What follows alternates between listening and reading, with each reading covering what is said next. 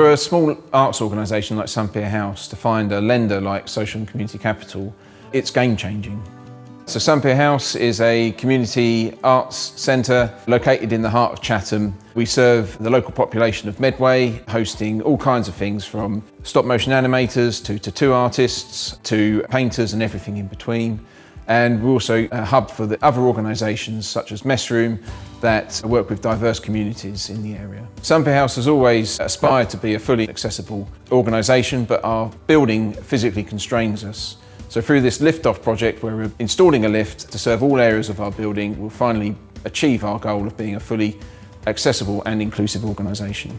Social and Community Capital were a critical element of us making this project a success. The capital grant that we got from Arts Council can only be spent on the capital elements of the project, the physical build. During the period of building works over 6 months, we were going to be restricted in how much income we could generate from the building. So that's where Social and Community Capital came in, and they provided us the flexibility that we needed with their loan. We were able to draw it down in 2 sections as we needed it, so we're only paying interest on the bits that we needed as we needed them. And it enabled us to solve our cash flow problem and keep staff employed and keep functioning as an organisation.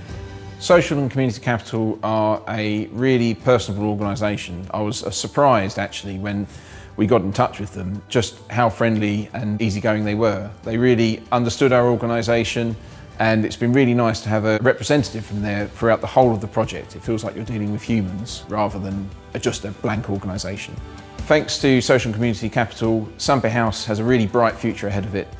We know that we can complete the lift-off project works in the next 6 months, and we know that when we reopen following those works, we're going to be a bigger, stronger, more inclusive and accessible organisation.